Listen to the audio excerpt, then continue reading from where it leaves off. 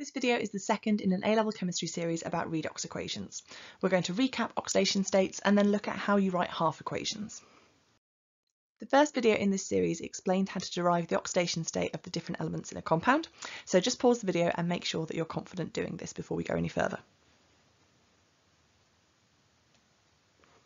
In the first example, we've used the oxygen rule and said that oxygen's always going to be -2 unless it's in a peroxide or bonded to fluorine.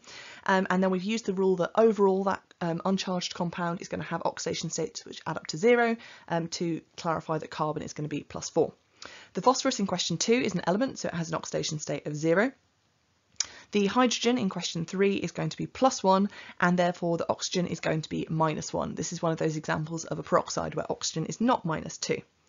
In aluminium chloride, the chlorine from group 7 is going to be -1, and therefore we can figure out that the aluminium is going to be +3. And then finally, in the sulfate ion, oxygen again is -2, and there are 4 oxygens, which makes -8 in total. So to give an overall charge of -2, that needs to be balanced out by a sulfur oxidation state of +6. At GCSE, you were introduced to the idea of half equations, particularly when studying electrolysis, but also hopefully for some chemical reactions. So a half equation is very similar to a full chemical symbol equation, but it just shows the transfer of electrons experienced by the atoms of one element. So it's almost like we've taken a symbol equation and we've cut it in half and we've shown where the electrons are moving inside it. Overall, it's really important that your atoms and your electrons are balancing so that your charges balance on both sides. So, for instance, if we take some iron ions with a 3+ charge and try to turn them into iron atoms, which are overall neutral, the 3 positive charge on the iron needs to be balanced out by adding electrons. So we're obviously going to add 3 electrons, and this is a simple example of a half equation. To take something slightly more complicated, we could have chloride ions turning into chlorine molecules. Now, firstly, we can't have one chloride ion making one diatomic chlorine molecule, so we need 2 chloride ions. And then on the left-hand side, we currently have 2 negative charges, but on the right-hand side, we're neutral. So in order to make these be equivalent to each other, the right-hand side needs more negative charge, and therefore we need to add 2 negative electrons on the right-hand side. Before we make things any more complicated, here are 6 examples of the type of half equation you should have been comfortable completing at GCSE. Pause the video and make sure that you can finish them off. In each instance, you want to be adding electrons to the relevant side of the equation. At GCSE, we would have credited the idea of taking them away, but best practice is to just add them and add them on the left or the right as appropriate. So here for the first question, we've added 3 electrons to the right-hand side to balance out the charge on that aluminium ion. Then we've added 5 electrons to the vanadium ion. We've balanced out our third equation by making it be 2 bromide ions, and then those 2 single negative charges are counteracted by the 2 electrons on the right-hand side. In question number 4, we've balanced the number of fluoride ions, and we've balanced out the charge by adding 2 electrons to the left.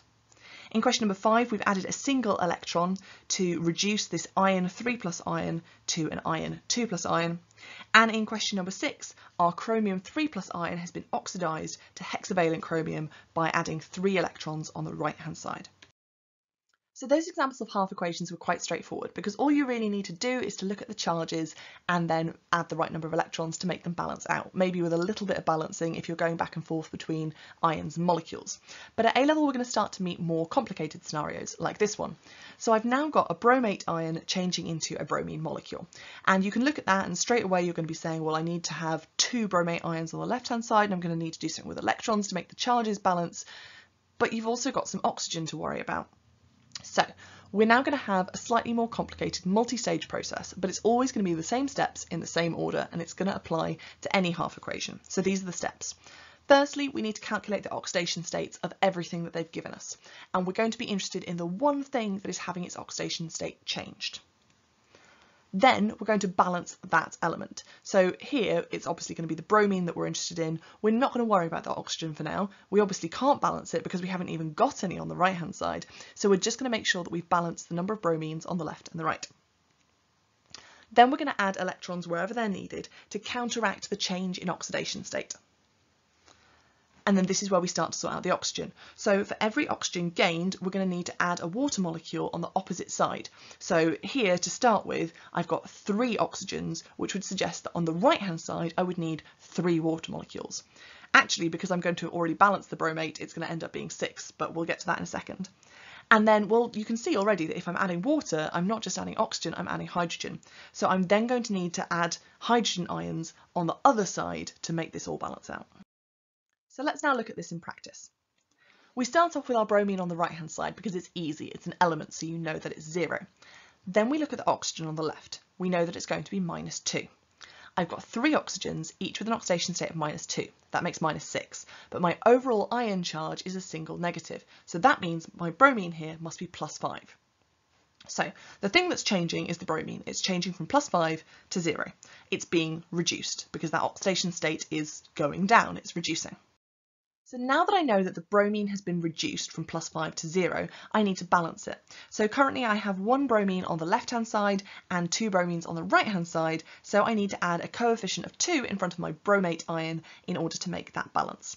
And now my next step is to sort out the number of electrons. So my bromine is changing from an oxidation state of +5 to 0, and crucially I've got 2 bromine atoms. So in order to make that overall +10 balance out with the 0 on the right hand side, I'm going to need to add 10 electrons. Now my next step is to sort out the oxygen. So I've got 3 oxygens here per bromate ion, but I've got 2 bromate ions, so 6 oxygens in total. So I do this by adding 6 waters to my right hand side. This is a reaction that's going to happen in aqueous solution, and 6 waters are going to be used up in this. But I've now added in 12 hydrogens that weren't there before. So I'm going to add these on the left hand side to make this continue to balance. Now I can check whether this overall equation is right by looking at the charges. So my right hand side here has no overall charge. I've just got the bromine molecules and the water molecule, and they're both neutral, uncharged. On the left hand side, I've got 12 positive hydrogens, I've got 10 negative electrons, and then I've also got 2 single negative bromate ions. So if I add all that up, both sides come to 0, both sides are the same as one another, and that suggests that I've probably done this right. These are a bit tricky and they do take a little while to get your head around, so now is the time to pause the video and make sure that you can do each of these. If you're struggling, it might be worth going back to those 5 rules and making sure that you have them happily in your head and that you're doing them in the right order, and then we'll come back and check you can do them. In the first question, nitrogen is oxidised from +4 to +5, while oxygen keeps an oxidation state of -2. I don't need to do any balancing because I've got 1 nitrogen atom on both sides of the equation. What I do need to do is add an electron to the right-hand side to counteract the change from +4 to +5. Then I can look at the oxygen. The right-hand side of the equation has 1 extra oxygen, so the left-hand side is going to need 1 extra water molecule. And then to counteract that, the right-hand side is going to need 2 hydrogen ions. In question 2, chlorine is reduced from +5 to 0. So, firstly we need to balance the chlorine. We're going to need 2 chlorate ions to make this work. And next we need to sort out the electrons.